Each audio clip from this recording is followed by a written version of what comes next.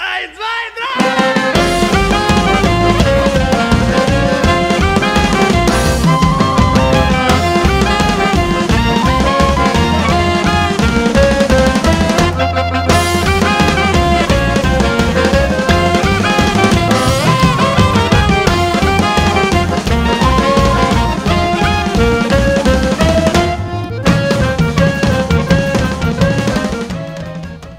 Shalom Dammit, and welcome to my program. I am so thrilled that you are here with me, Rabbi Sol Solomon of Temple Sons of Bitches in Great Neck, New York.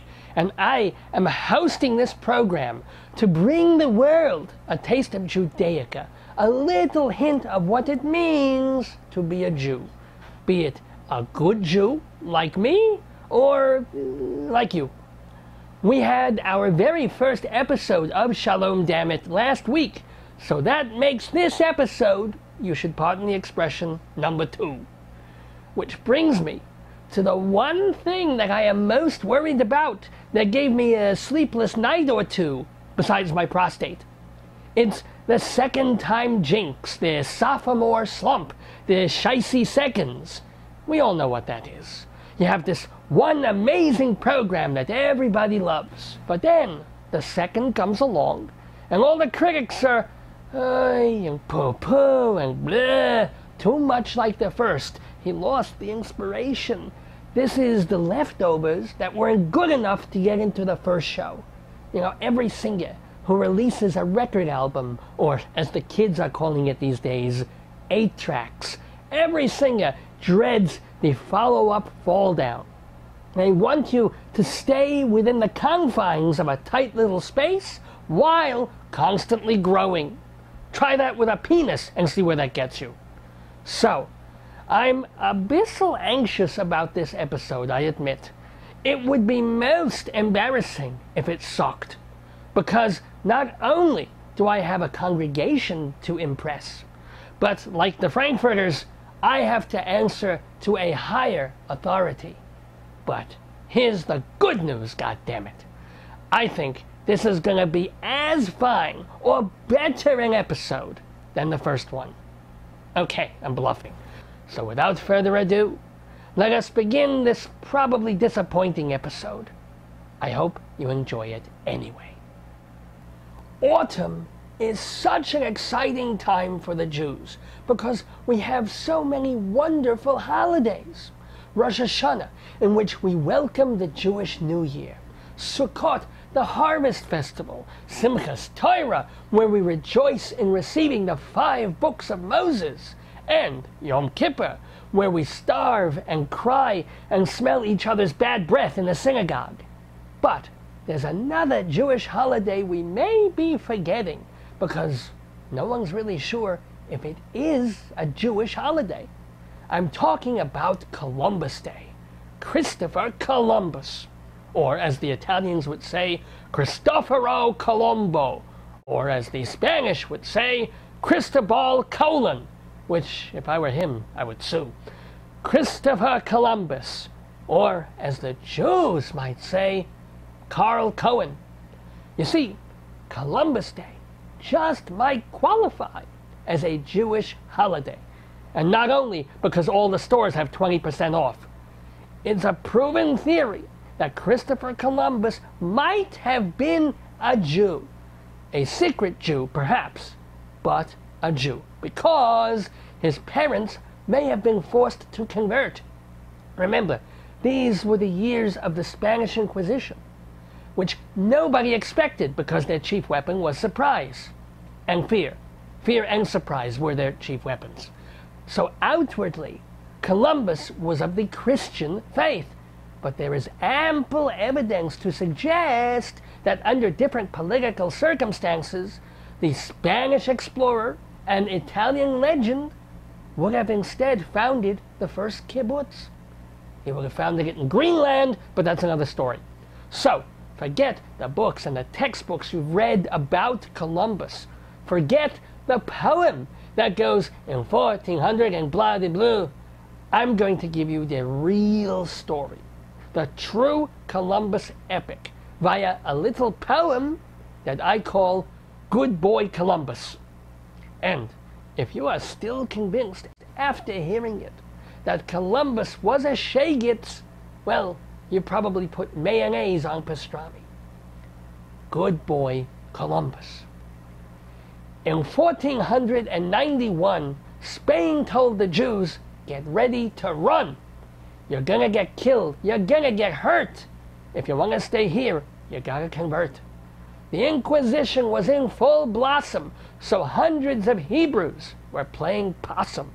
With guns to their heads and knives to their chest, they crossed themselves and hoped for the best. While martyrs' mothers cried and grieved, they made believe that they believed, accepting Christ and the title converso.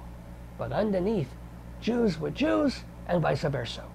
'Cause when you're at the mercy of a Torquemada, a life lived in secret is better than nada. And yet, the government still feared conspiracy. They sent out tribunals to flush out heresy. They tortured and burned every man, girl, and boy who once was a Jew, but then turned to Goy. The non-converted, though under suspicion, were not so affected by the Inquisition. That is, until the following year, when Spain's true colors were made quite clear by King Ferdinand, a miserable fella, and his bitch of a wife, Queen Isabella. In 1492-ish, Spain expelled everyone who was Jewish. 150,000 left Spain and never touched a flan again. By the middle of the summer, all the Jews had vanished. They turned Portuguese where they once were Spanish. And yet, the day after the Hebrews were gone, who should show up but Chris Colon? That's a Jewish variation on his real name, Colombo, and the clues that he's Jewish are many in number. First of all, the dates he'd choose, old biblical references used by Jews. Second of all, the day he left was the 9th of Av, on which Jews are bereft. You want more proof? Well, here it gets better. At the top of his mail, he'd write 2 little letters, the Hebrew letters Bet and Hey, with the help of God, is what they say. But some are not convinced by this. After all, how could a landsman be named Chris? Perhaps his parents were converted Moranos, putting borscht and chopped liver in their mole poblanos. I realize that's Mexico and not Mallorca, but what do you expect from me, Lorca? Anywho, Columbus the convert didn't get frantic. He asked for 3 ships to cross the Atlantic. Said Queen Isabella from her place in the palace, go find the new world with Spain über alles. And so he embarked in a fine Spanish galleon, which makes you wonder why Columbus Day is Italian. And what about all of Columbus's crew? Since they were expelled, they were likely Jews too. They sailed out of Lisbon singing Dayenu on the Nina, the Pinta, and the Moshe Rabbeinu.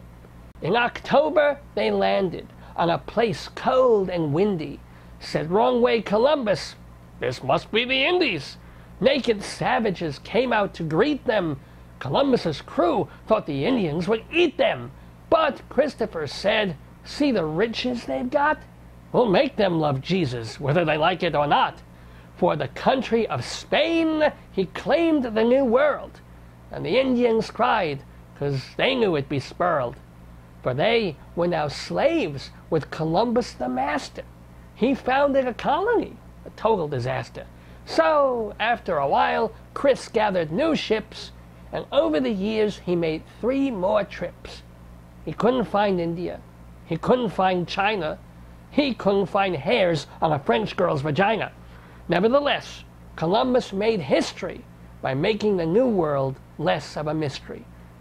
In 1506, old Chris passed away. He was nearly forgotten, the history books say. But now we revere him for never quitting, despite omnipresent anti-Semiting.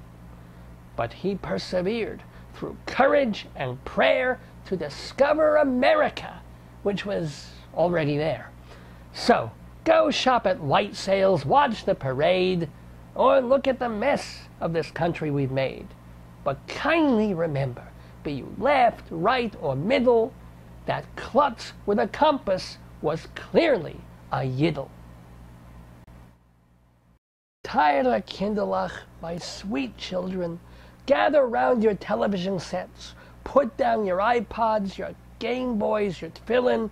It's story time. I'm going to read, and you're going to listen. And you might even enjoy. Maybe. I really don't care. Today's wonderful story is The Little Mezuzah by Tova Feinberg. Copyright 1994, Menorah Flame Books.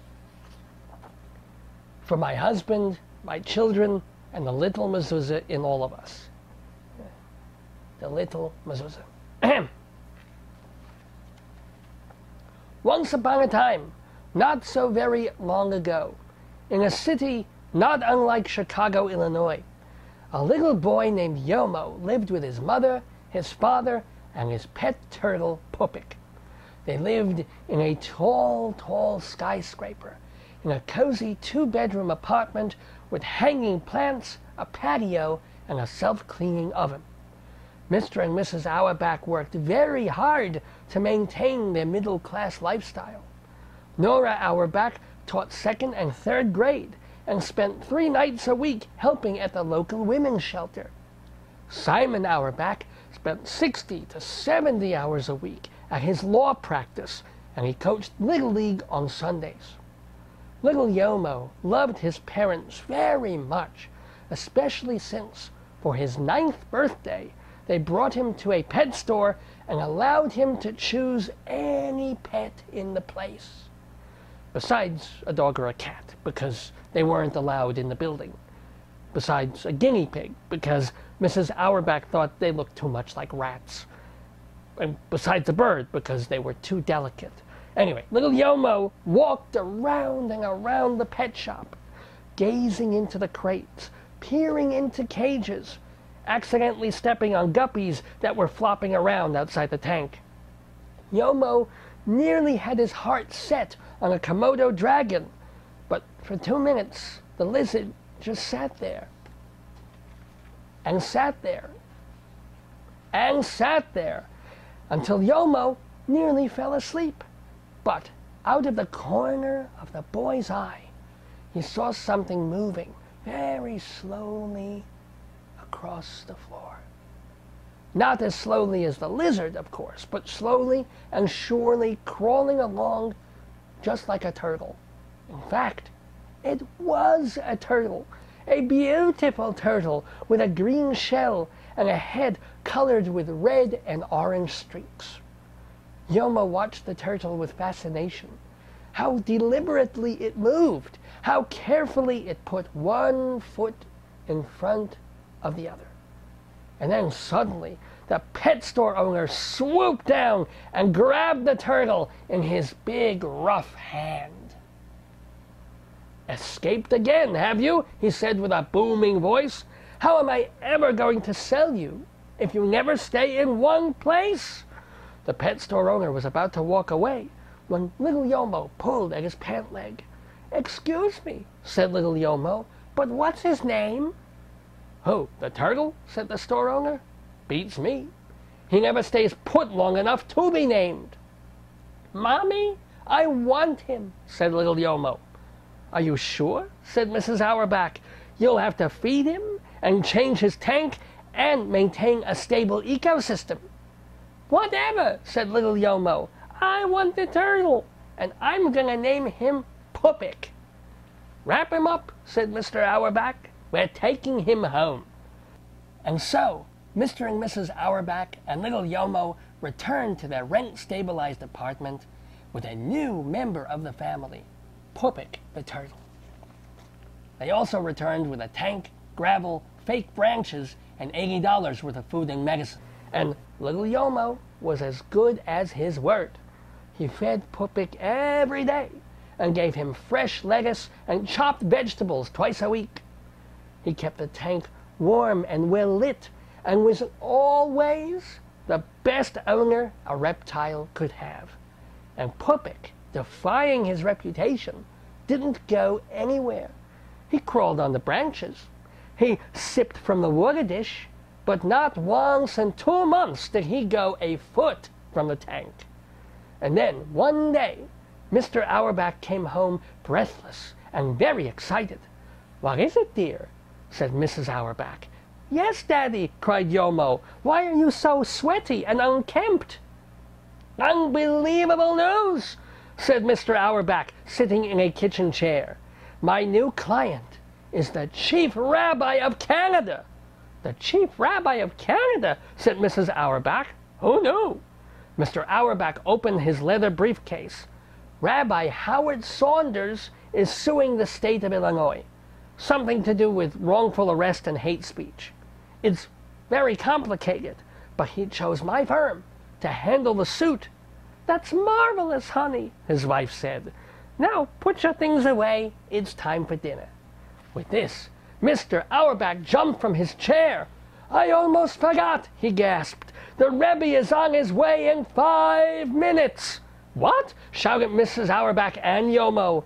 "He's stopping by after services just to meet me and get the basics out of the way, so we all have to be on our best behavior." Oh. Mr. Auerbach put his hand to the top of his head to make sure his kippah was in place. "I'll clean up and get my papers in order. Yomo, please set the table and help your mother with dinner." And over the next 3 minutes, that's exactly what they did. Mr. Auerbach shaved, washed his face, and started putting paper after paper in different folders. Meanwhile, Mrs. Auerbach divided up the roast and vegetables, remembering to leave an extra serving for the unexpected visitor. Little Yomo set 4 places at the table, making sure to give the rabbi the nicest dish and the cleanest fork. When 4 minutes had passed, Mr. Auerbach began pacing nervously. "Oh, I hope everything goes all right," he said. "My career is riding on this." "You'll be fine," said Nora, kissing his cheek. "The food is ready, the house is clean, and we are all prepared." Mr. Auerbach looked fondly at his wife and at little Yomo. "You're right," he said. "Everything will be perfect." With that, he opened the door in expectation of the Rebbe's arrival. A minute passed. Then another minute. Then another. Each minute that passed, the tension grew. Where was the Rebbe? And when would he arrive? Another minute passed. And yet another. And yet another minute. The air was thick with quiet excitement. And then... Buzz! The intercom buzzer went off, startling the whole family. Nora gasped, Yomo jumped, and Mr. Auerbach bounced against the doorpost and frantically buzzed the intercom back. "Come in, Rabbi Saunders, come in," he yelped. Mr. Auerbach realized that if he was too anxious, he would look foolish in front of this important man. So he mopped his brow, took a deep breath, he exhaled, and even laughed a little at his own nervousness. "Wish me luck," he smiled at little Yomo. Yomo smiled back, but then he looked down by his father's feet, where he noticed an object on the floor. "What's that?" asked Yomo. "What's what?" said Mr. Auerbach. "By your foot." Mr. Auerbach looked down. Then he looked up at the doorpost. Then he looked down again. Then he looked at the doorpost again. "Oy, oy, oy," said Mr. Auerbach. "It's the mezuzah. It's falling off." In his excitement at the buzzing of the Rebbe, Mr. Auerbach had accidentally bounced against the doorpost and pulled off the box with a sacred scroll. Mr. Auerbach reached down and picked up the mezuzah, which had broken, crack, in 2 pieces. "This is a catastrophe," cried Mr. Auerbach. "The chief Canadian rabbi is coming to my home any second, and there's no mezuzah on the front door." Mrs. Auerbach ran to her husband and carefully took the broken pieces from his hand. "You go meet the Rebbe at the elevator," she told him, "and I'll try to find another mezuzah." Mr. Auerbach groaned and hurried out the door and into the hallway. Mrs. Auerbach closed the door and went rummaging through the kitchen drawers to find another kosher mezuzah. Little Yomo didn't know what to do. He stood frozen in place, hoping for the best, but anticipating disaster for his poor father. "Yomo," his mother called, "do me a favor, go find the hammer. I think it's in the bathroom closet." As if wakened from a trance, Yomo said, "Yes, Mommy," and walked across the room.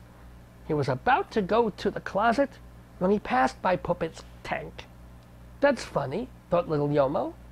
"I don't see him." Yomo peered into the top of the tank, looking for his turtle. But Puppet wasn't there. "He must be under the rocks," thought Yomo, as he turned over 2 stones heated by the tank's lid. But under the stones, no Puppet. Nor was Puppet under the lettuce, nor was Puppet behind the water dish. Little Yomo looked behind the tank to see if Puppet had fallen there. But then his mother called, "Yomo, the hammer, please!" And Yomo ran off to the bathroom and began searching through the closet for the hammer and a good nail. Meanwhile, Mrs. Auerbach was sorting through the drawers, literally praying to find a good kosher mezuzah. Success! She found an old bronze mezuzah from their previous apartment in Jersey City. Nora quickly checked to see that the parchment was intact. "I've got the hammer!" shouted Yomo. "I just need to find the nail." "Hurry!" pleaded Mrs. Auerbach. "I can hear them at the elevator." With shaking hands, little Yomo opened the box of nails and tried to find a strong one without hurting his fingers. "Got it!" he cried as he closed the box, slammed the door, and ran to his mommy. But just as she was taking the hammer and the nail from Yomo, the front door opened, and there stood Mr. Auerbach and the Grand Rebbe of Canada. Little Yomo could feel his heart sink in his chest. Mrs. Auerbach put on a brave smile and quickly hid the hammer and nail and mezuzah behind the toaster. Doing his best to hide his terrible dismay, Mr. Auerbach bowed to the Rebbe. "Nora, Yomo," he said, "this is Rav Saunders, our very distinguished guest." "Shalom and welcome to our home," Mrs. Auerbach said, striding to the doorway. "It's our pleasure." Rabbi Saunders smiled at Mrs. Auerbach and waved at little Yomo. Then, as he had done millions of times in his life when entering a house, he took the palm of his hand and kissed his fingertips.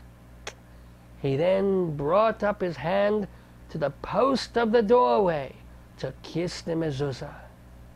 But when he did so this time, the rabbi gasped and took a step back. "Oh my God," he said. "I can explain," said Mr. Auerbach. "It was an accident," said Mrs. Auerbach. "Don't be mad," pleaded little Yomo. "Mad?" said Reb Saunders. "Why mad? This is the most beautiful mezuzah I have ever seen." "Huh?" said Mr. Auerbach, his eyes widening. "Look at it," exclaimed the Rebbe. "The shape, the color, the presence of it. I've seen tortoise-shell mezuzahs before, but never of this magnificent quality." Yomo ran to the doorpost.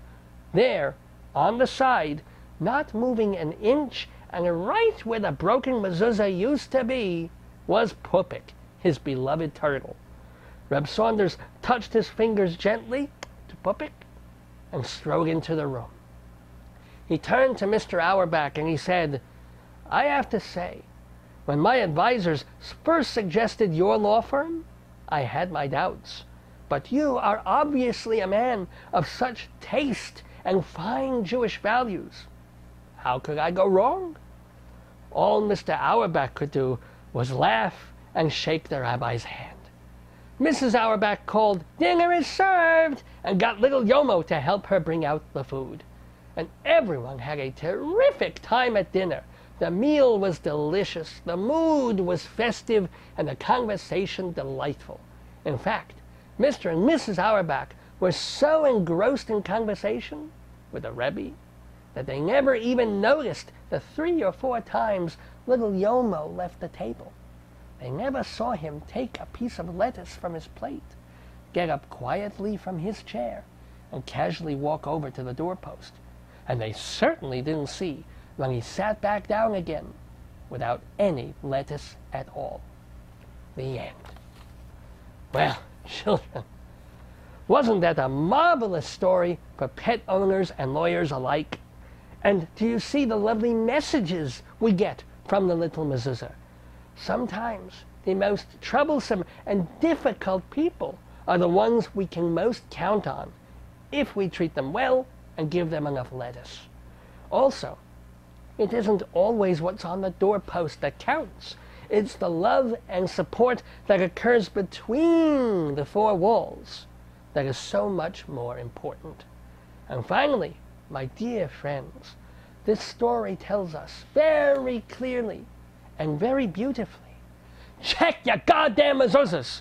Don't let them be getting into such shape where they fall apart when you brush against the doorway. Common sense, people. Use it. All right. Tyra Kinderlach, that's our story for this evening. Now, brush your teeth, wash your hands, pray a little to Hashem, and go schlafen. Mommy and Daddy need their without you time. So, not bad for a second episode, eh? Did I avoid schlemazel seconds? Well, stop you, I thought I did. Can't please anybody nowadays. But I hope you learned something from this program about how an exiled Jew like Columbus turned things around and became a legend. Life gave him lemons and he made borscht. And then there's Puppet the turtle. Even that tiny little reptile could make a big difference to everyone around him. So, think of what each of us, even the most dull-witted, most insignificant losers, for example, my viewership, can contribute to make this a better world. I'd like to thank our sponsors for making this program possible. My gratitude also to Dave Lefkowitz, host of the radio program Dave's Gone By on WGBB out in Babylon. I've been a frequent guest on his Sunday night program, and not once has he made me vacuum, which I think is very sweet. And speaking of sweet, Dave's beautiful Jewish wife, Joyce, has helped this program every step of the way. And sometimes she wonders what she stepped in. On behalf of myself, my dear wife Miriam Libby, and our 19 children, Nehemiah, Josiah, Shloimi, Chana, Rivki, Yehuda, Moish, Yechezkiel, Baruch, Avigdor, Yisroel, Hephzibah, Shaul, Aliza, Shimon, Gedalia, Naphtali, and Fred, by my first marriage, and our little baby Beryl, whose head, thank God, is starting to round out.